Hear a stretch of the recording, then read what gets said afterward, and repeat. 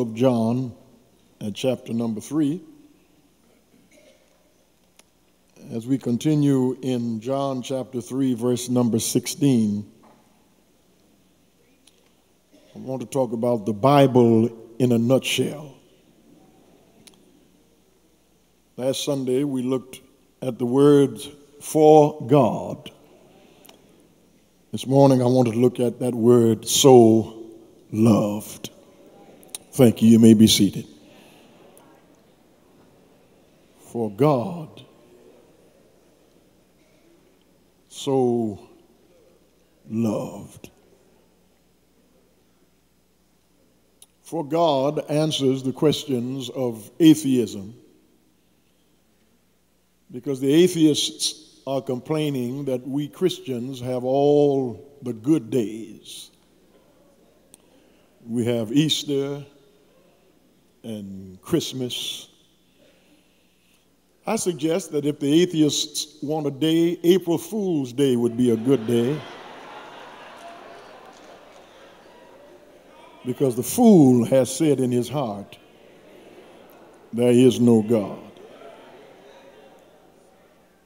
But that word so loved answers the questions of fatalism, which portend that we do not have a loving God. God is capricious, if he's there at all. According to the agnostics, if he's there at all, he does not really care about us. He's just this grand watchmaker who made the heavens and the earth and just walked off and left it to run on its own. But John's gospel tells us that God so loved. 1 John chapter 4, verse 8 says, he that loveth not knoweth not God, for God is love. Indeed, a love that originates in the heart of God has a magnificent drawing power. So what is this love? What is this takeaway from the opening phrase of John 3:16? For God so loved. It means, brothers and sisters, that there is someone who loves you.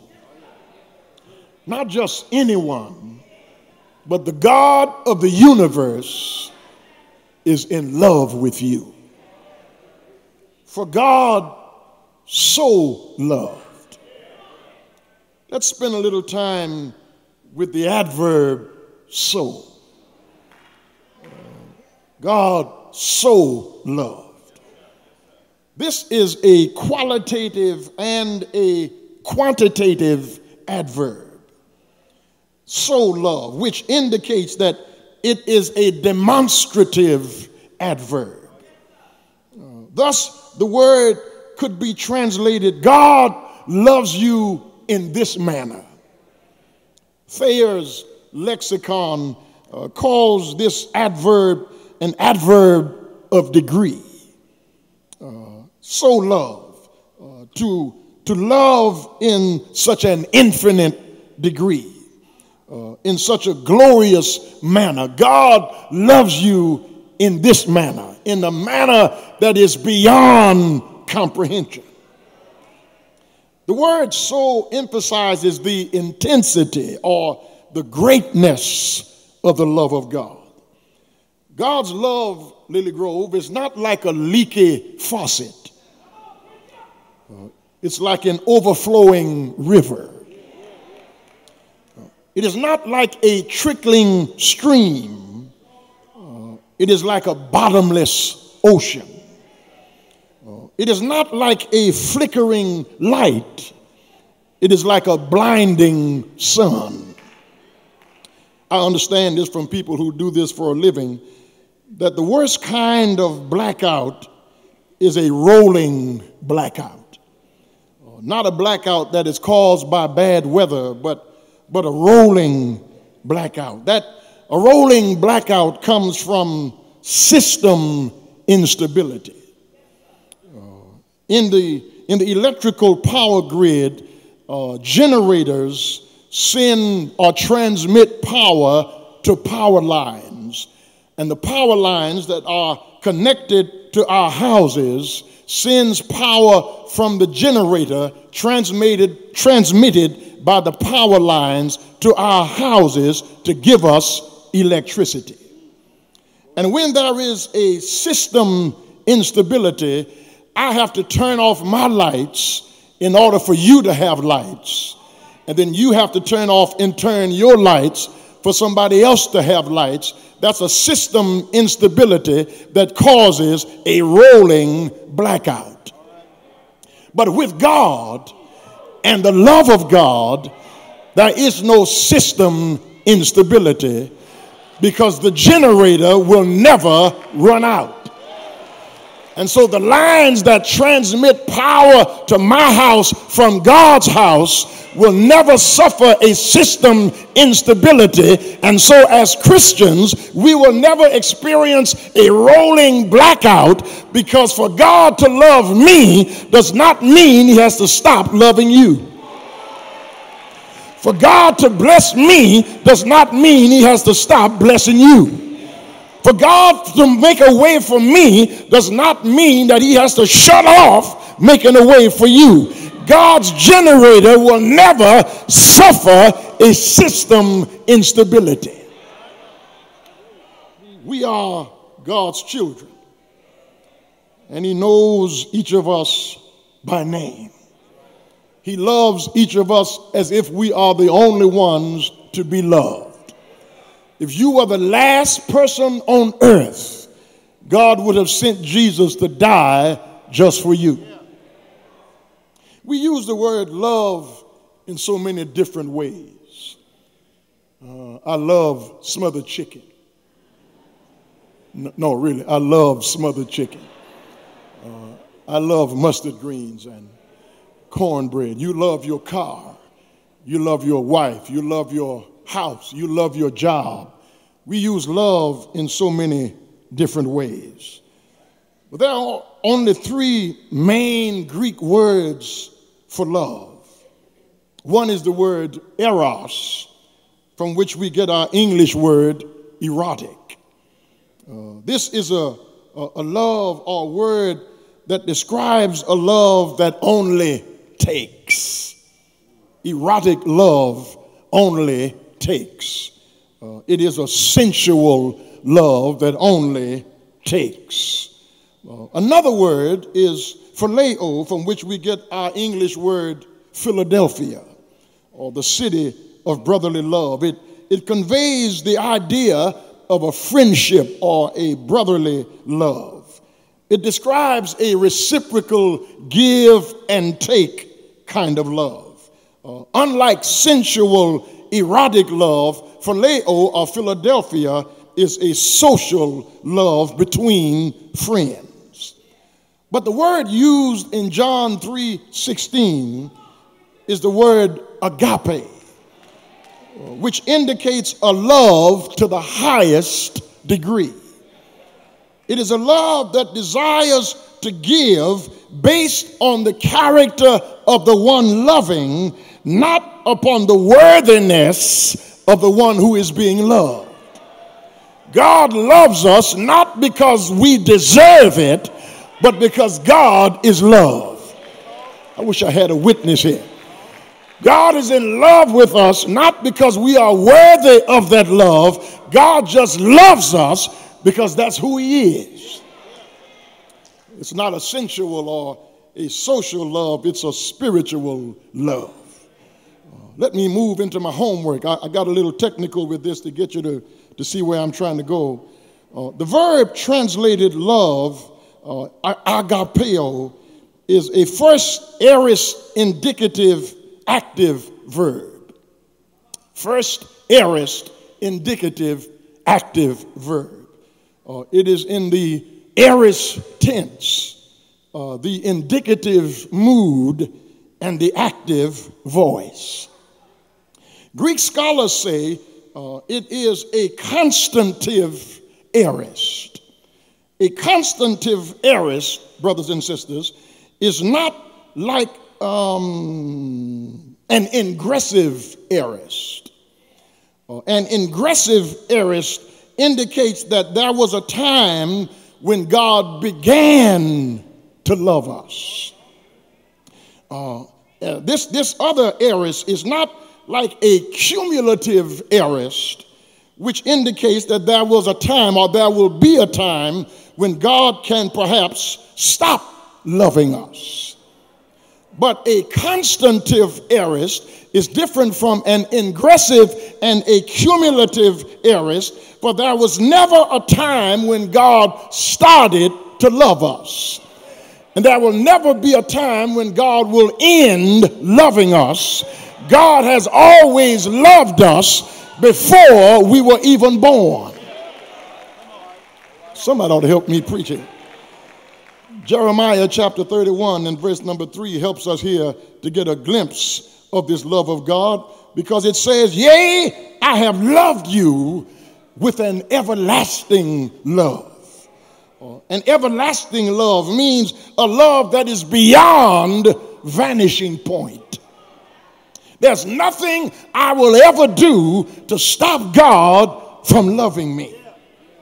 In other words, brothers and sisters, it extends into eternity past and it reaches into eternity future. Augustine says, God loves each one of us as though we are the only ones to love. The greatest portrait of the love of God, Lily Grove, is found in 1 Corinthians at chapter 13, verses 4 through verse number 8. The context of 1 Corinthians chapter 13 must be looked at in 1 Corinthians chapter 12. Chapter 12 is talking about spiritual gifts, about speaking in tongues. It's talking about the gift of prophecy. It's talking about a whole lot of spiritual gifts. And God has gifted the church and individual members of the church with spiritual gifts. But that's not what we ought to covet. We ought not to covet spiritual gifts, because you have a tendency, if you are gifted, to lord your gift over somebody else's gift. I wish I had somebody to help me preach. If you can sing better than somebody else, you can put yourself over them. Or if you can teach better than somebody else, you can put yourself over them. Or if you preach better than somebody else, you can lord that over them. But we ought not to covet spiritual gifts. Chapter 12, verse 31 says, "But I show you a more excellent way." And the more excellent way starts with verse 1 of chapter 13. "Though I speak with the tongue of men and of angels, and have not charity or love in action, it profits me nothing. Though I have the gift of prophecy and understand all mysteries and all knowledge, though I give my body to be burned and have not charity, love in action, it profits me nothing." Love, the scripture tells us what love really is. The greatest portrait of that love is not your spiritual giftedness. Brothers and sisters, in these verses, Paul shows us that the many sides of the true love of God is like a brilliant diamond that is held up before us so that we can see God in many facets. As Paul lifts up this love ethic, the person of God is revealed in each and every gleam of light from how Paul describes what love is really like. Love is not primarily an emotion, because emotions change. See how quiet you got right there? Somebody you was in love with 20 years ago, you can't stand right now.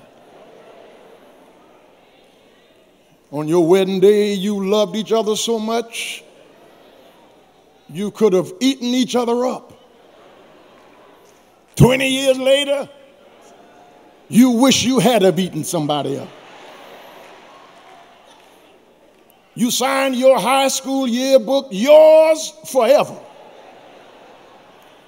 And you went back to your class reunion and said, thank you, Jesus.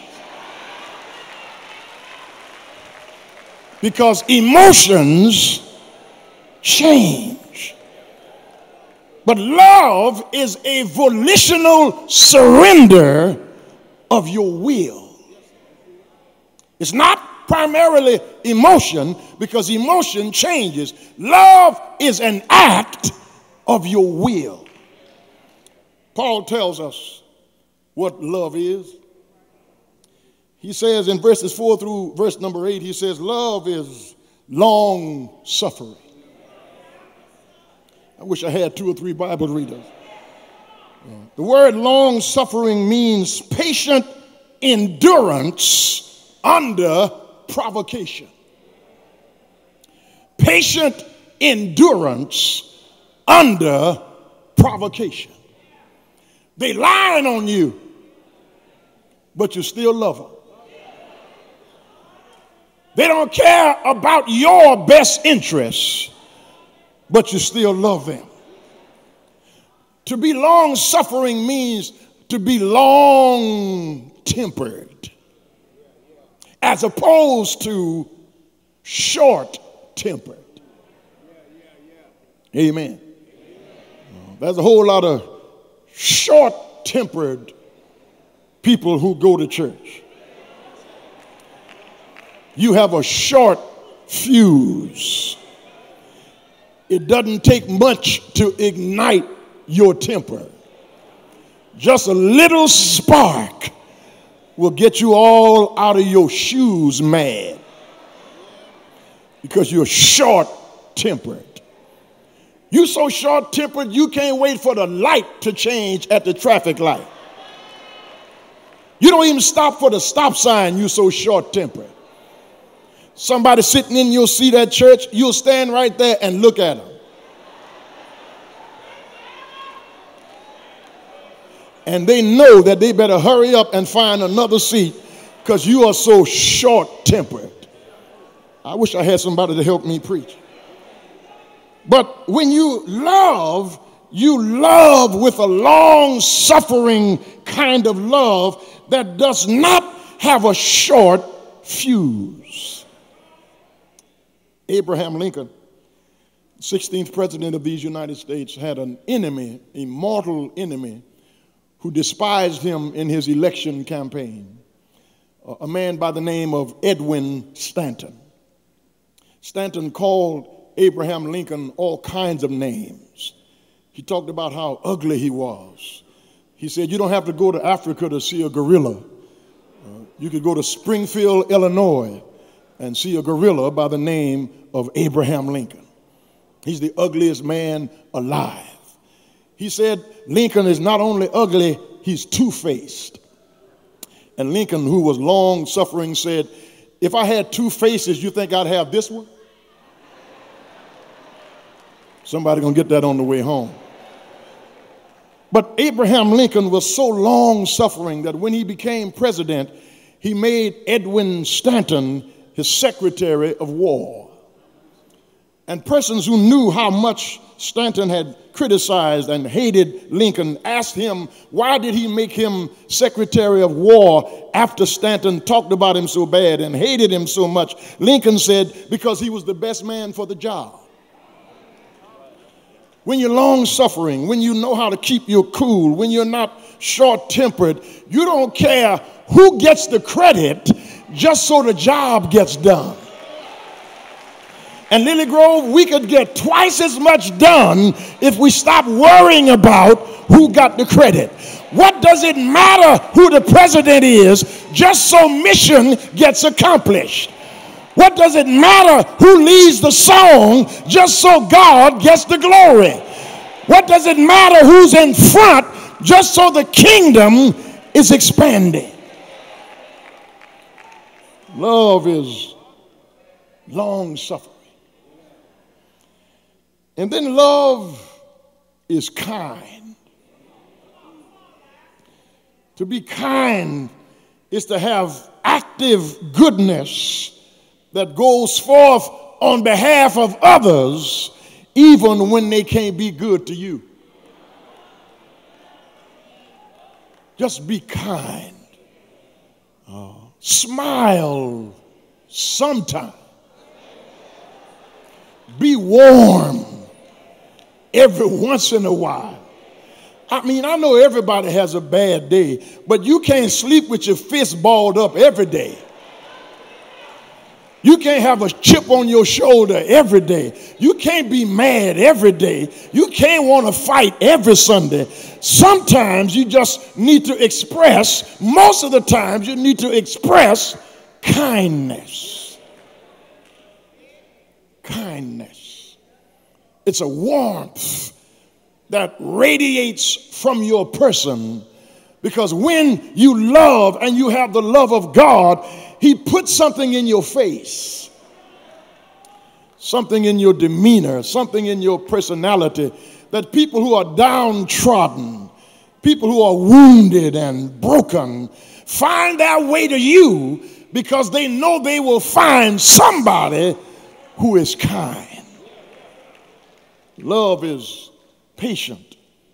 That word long-suffering means patient.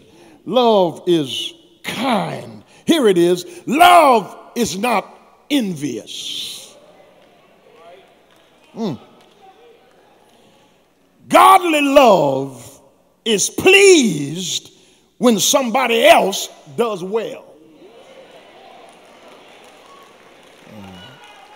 Godly love celebrates when somebody else has a significant accomplishment.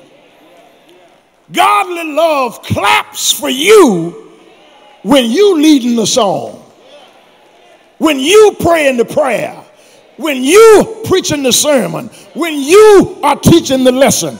I don't have to be out front to celebrate you. Because love, when it is real, is not envious. I've said to us over and over, you got to check people who are envious of you, because they are far more dangerous than people who are jealous of you.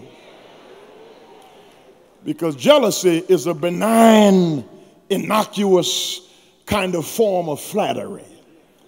When folk are jealous of you, they try to style their hair like you style your hair. They try to walk like you and talk like, act like you. That's benign. You can deal with that, because that's just really, they appreciate you, they admire you. They just won't come up to you and tell you, but they really admire you, because they won't ask you where you bought that from. They just go get one like it. That's sincere. That's really a form of flattery. But watch that Negro who's envious of you.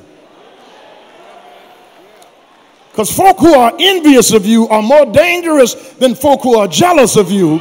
Because folk who are envious of you don't want what you have. They don't want you to have it.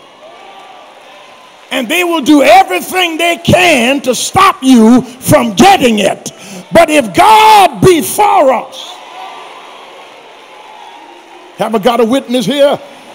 Who can be against us?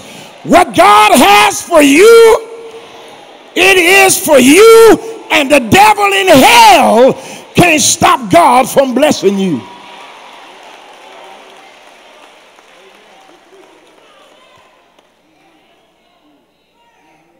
You being envious of somebody got a car and you walking. How foolish is that? You're envious of somebody that God is blessing. And if you get with them, some of that may fall on you. Because you've lived long enough to know, I'm talking to the 730 crowd now, you've lived long enough to know it's not what you know. Oftentimes it's who you know. And if you get with the right people, God will bless you. Instead of you getting envious of folk who graduated from college, get with them and learn how they made it and see how God will bless your life. Love is patient. Love is kind. Love is not envious. Joseph was sold into prison, into slavery, because his brothers envied him. Shadrach, Meshach, and Abednego wound up in the fiery furnace because of envy. Daniel wound up in the lion's den because of envy. Love, when it is real, is patient and kind. It's not envious. Here it is. It does not parade itself. It does not promote itself. Love does not brag. Love does not draw attention to itself. Love does not make you help somebody and then talk about you had to help somebody.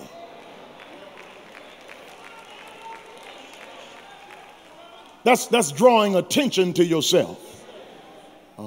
Jesus said, if you're going to do a good, if you're going to do a kindness, if you're going to give an alms, do it in secret. And your Father who sees in secret will reward you openly. Don't do your good deeds to be seen, because then they become dead deeds. Don't give a sister a dress and then see her at church and say, my dress sure look good on you. God ain't gonna bless that. God will bless her more than he blesses you, because you're trying to bring attention to yourself. You're trying to brag on what you did. And if you got to brag on what you did, you already have your reward. Love is patient. Love is kind. Love is not envious. Love does not parade itself. Here's another one. Love is not puffed up. Love is not arrogant. It's not proud. No matter how spectacular your gifts, everything you have is a result of divine grace. So really, every last one of us ought to come in here with our head down, with our shoulders stooped, because we have no reason at all to be puffed up. I've said it to you, Lily Grove, over and over again. I know I'm repeating myself. I don't have dementia. I'm just trying to make my point. That when you come to church on Sunday morning, check your ego at the door. Leave your self-awareness in the car, because God is not impressed that you went to U of H. God is not moved at all by how much money you make on your job. You don't impress God by your looks. You don't impress God by your intellect. You don't impress God by your walk, because all it takes is a moment and God can take it all. And the folk you've been looking down your sanctimonious nose at, thinking they'll never rise to be on your level, God will raise them up to have to help you.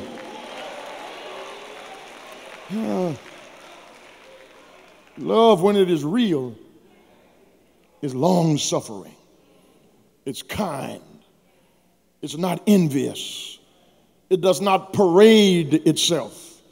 It's not puffed up. Here's another one. It does not behave itself unseemly. It's not friendly one day and rude the next day. Love, when it is real, is not sometimey.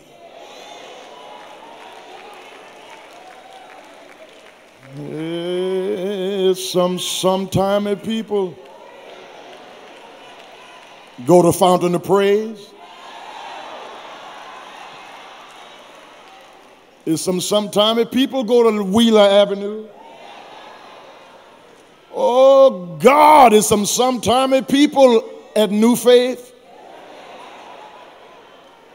I know it's some sometimey people over at Lakewood. Trust me, there are some sometimey people at Lily Grove. One day they speak, one day they don't speak. One day they're nice, one day they're not nice. One day they compliment you, one day they don't even look at you. One day they sit by you, another day they're sitting way over there. But when you're comfortable in who you are and you know whose you are, you don't need any likes on Facebook. Because if nobody likes you, you like yourself.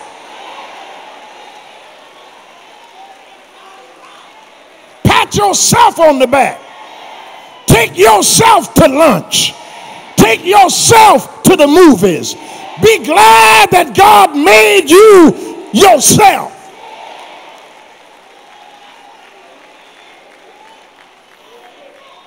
So if you sit by me, good. If you don't sit by me, I wasn't born with you. If you like me, wonderful. If you don't like me, I don't live with you. If you're on my side, good. If you're not on my side, I know how to fight for myself. Have I got a witness here? Love, when it is real, does not behave itself unseemly. Here's another one. Love, when it is real, does not seek its own way.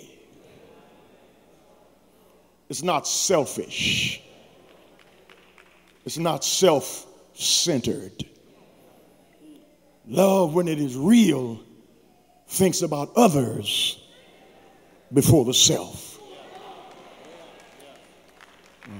You include others in your selfie.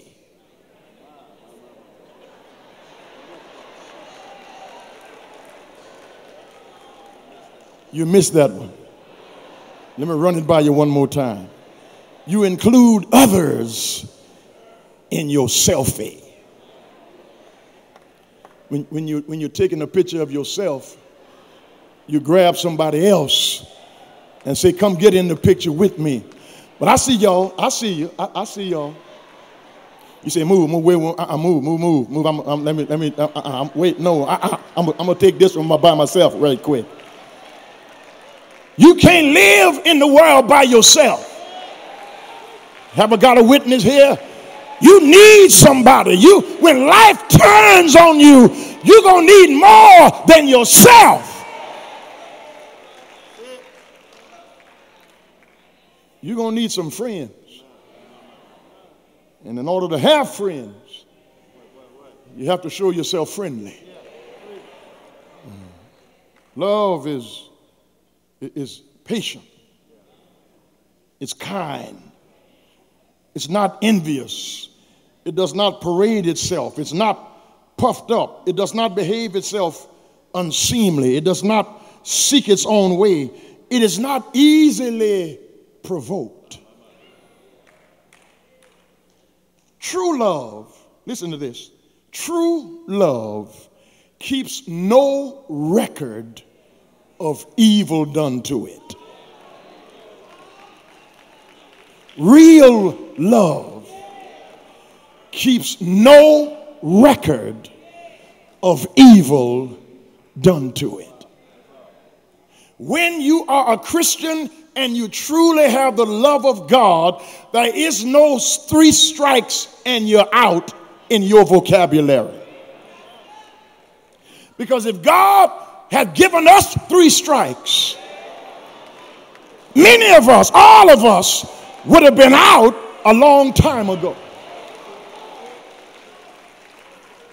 In the scripture, one of the disciples asked Jesus, how many times should we forgive our brother? 7 times? And Jesus said 7 times 70. which is an exaggerated number to suggest however many times you need to forgive somebody, that's however many times you need to forgive somebody. Love, when it is true, keeps no record of evil done to it. Real love has a bad memory. It's willing to overlook a slight. It looks to forgive an injury. You're not always keeping score. I think sisters, Women's Day, sisters, Women's Day, Women's Day, sisters. You ought to really write this point down. Love is not easily provoked. Because Women's Day, sisters, Women's Day, you have a habit of remembering stuff we forgot.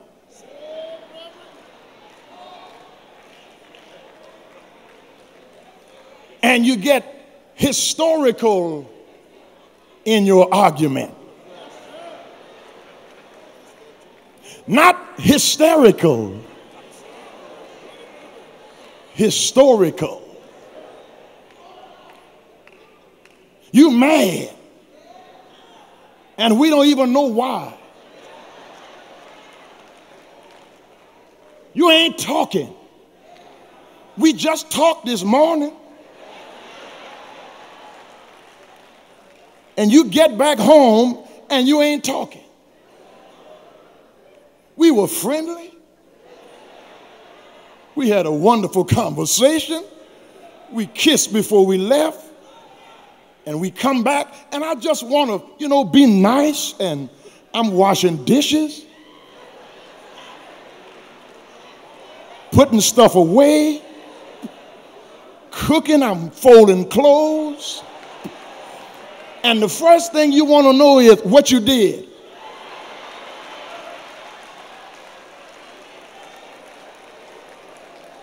I ain't done nothing, girl. Oh no, I know you're not washing dishes. You ain't been washing dishes.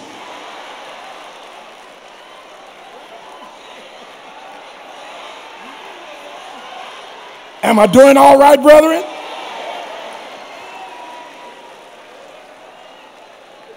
The man just trying to treat you like a lady. And you come in there singing B.B. King. Want to fight. Easily provoked. Oh, listen to me, beloved. The Christian is only to be angry with that which makes God angry. The Christian is only to be angry with what makes God angry. Misusing somebody makes God angry. Taking advantage of somebody makes God angry. Hurting a child makes God angry. Hurting an elderly person makes God angry. Gossiping and slandering your brothers and sisters, stabbing people in the back makes God angry. Love is patient. Love is kind. Love is not puffed up, does not parade itself, does not behave in an unseemly manner, does not seek its own way, it's not easily provoked. Here is another one. Love does not rejoice in evil. It takes no worthless inventory. It thinks the best of others. And brothers and sisters, we would really live a wonderful life if we quit thinking the worst of people. Everybody is not out to get you. Listen to me, Lily Grove. Everybody seated next to you is more concerned about their business than yours. They are trying to make ends meet. They are trying to take care of a mother or a father. They are trying to take care of their children. They are trying to keep their house together. They are trying to keep from losing their mind. I promise you that they are not as interested in you as you think they are. Stop rejoicing and thinking the worst of people. Stop listening to all this foolish talk you hear on social media. All of this nonsense you hear at the beauty shop and at the barber shop and at the shoe shine shop and at Papa Do's on Friday when everybody's taking a selfie. Stop listening to this nonsense of people telling you how to handle your life and their life is in shambles. Trying to tell you I wouldn't take that from him and they ain't got nobody. A bald-headed man can't tell me nothing about growing hair. Anybody whose life is a mess can't teach me anything but how not to make my life a mess.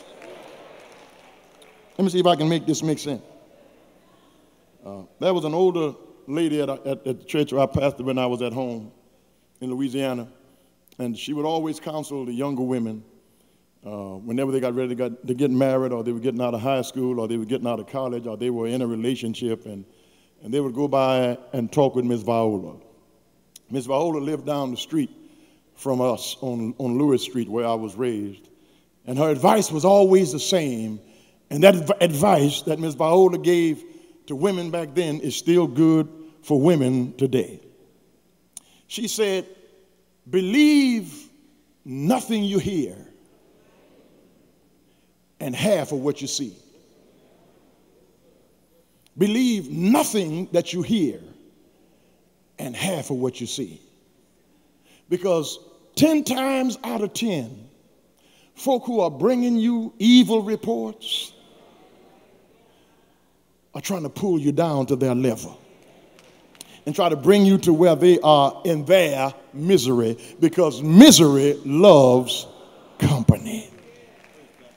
But when you have the love of God in your heart, you don't rejoice in evil, but you rejoice with the truth. Oh, there's a word here. I'm trying to hurry. Love bears all things. That word bears means covers all things. Oliver Cromwell, in his reign in England, Oliver Cromwell had sentenced a soldier in England's army to death because of some infraction, and he sentenced him to death. The man's fiancée came to plead with Sir Oliver Cromwell to have mercy on her fiancé. She loved him so much, and she wanted to marry him, and she asked Sir Oliver to have mercy, and Oliver Cromwell said to her, we will not have mercy. He will be executed in the morning at the ringing of the bell. The bell rang to summons the soldiers to come out to get ready for battle, whatever it is they were getting ready to do. And Oliver Cromwell said, at the ringing of the bell, this man will be put to death. That night, she climbed inside the bell and held on to the clapper so that when the bell rang the next morning, you couldn't hear it. And you couldn't hear it because she was covering the clapper.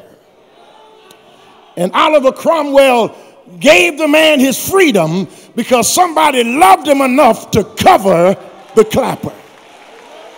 And love, when it is real, covers the clapper so that no lie will ring out about you because your sister is covering the clapper. No bad news will get out about you because your brother is covering the clapper. It bears all things. It believes all things. Dr. Harry Blake, who's a retired pastor of the Mount Canaan Church in Shreveport, Louisiana, Dr. Blake said his father could not read his own name. Harry went on to Bishop College and went to prestigious universities, got doctorate degrees from this place and that one. And his father could not read nor write. But he said his father was one of the wisest men he ever knew. And he said his daddy said he believed everything people told him. He said, Daddy, what do you mean you believe everything people tell you? His daddy said, I believe it's a lie or it's the truth.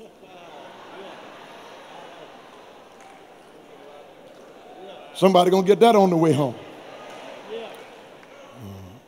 When people tell you who they are, believe them. They're not lying to you. If they're evil, stay away from them. If they don't mean you any good, in the language of my grandmother, feed them with a long-handled spoon. Love endures all things.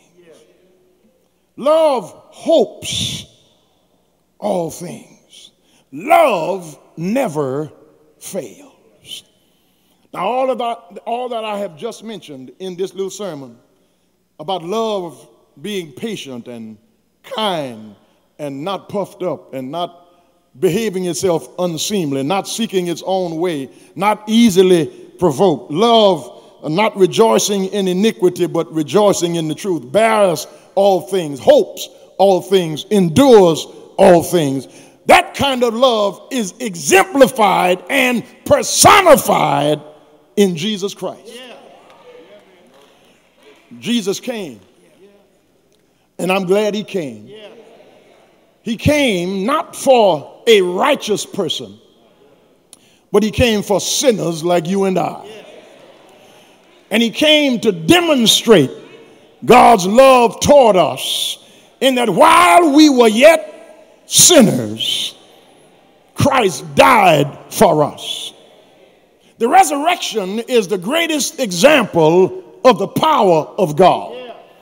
But the crucifixion is the greatest example of the love of God.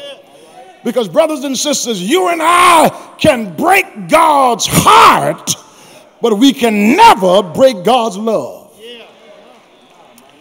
His love for us is unbreakable. His love for us is unyielding. His love for us is unending. His love for us is everlasting. His love for us was proven one Friday when he sent Jesus to die for our sins. Now, if the love of God cannot move you, if you cannot be inspired by a God who loves you so, you will never be able to get what we call happy in church. Because if God's love does not inspire you, if God's love does not move you almost to weeping, you will never know what it is to be excited in the worship. Because those of us who have experienced the love of God know that when we were unlovable, when we were down and out, when we were not even worthy of the name Christian, God still loved us. When everybody was looking down on us and we were even looking down on ourselves, God still loved us. Have I got a witness here? Thank God that he loves the backslider, because I have backslidden so many times and God has come to my rescue. Praise God, he's in love with the drug addict. God is in love with the homosexual. God is in love with the adulterer. God is in love with somebody who's been divorced. God still loves you even though you've had an abortion. God still loves you even though your life is going down the drain. God still loves you even when people don't think well of you. God still cares about you when life turns on you. when the world seems cold and your friends seem few, there is someone who cares for you. He'll come down from the skies, wipe the tears from your eyes. You're his child, and God cares for you. I'm glad this morning that I have a God who loves me. You don't have to love me. God loves me. You don't have to speak to me. I got a God I can talk with every morning. You don't have to sit with me. He walks with me. He talks with me. He tells me I am his own. I need a witness here this morning who can help me to testify. I was sinking deep in sin, far from the peaceful shore, very deeply stained within. I was sinking to rise no more, but the master of the sea, he heard my despairing cry. From the waters he lifted me. Oh, safe, safe am I. Love lifted me when nothing else could help. Love lifted me. Have I got a witness? Is there anybody here know who I'm talking about? If the Lord open doors for you, come on, help me praise him. If the Lord showed favor towards you, help me give him the glory. If the Lord dried your tears, help me tell him thank you. Put food on your table, clothes on your back, watch you all night, woke you up this morning, tell him thank you for all you've done. Thank you for the many doors you've opened. If you need a doctor, God is a doctor. If you need a lawyer, God is a lawyer. If you need a friend, God is a friend. Why don't you encourage somebody? Why don't you reach out to somebody? Why don't you hug your neighbor? Tell them whatever you're going through. Come on, use your preaching voice. Whatever your problem is, be not dismayed. Whatever, be tired. God will. Yes, he will. Yes, he will. Yes, he will. Do you know he will? Say yes. Yes. Yes. Yes, he will. I know he's all right.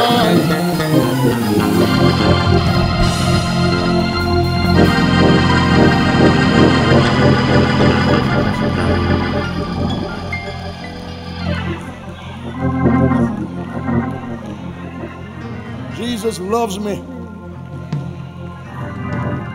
This I know. For the Bible tells me so.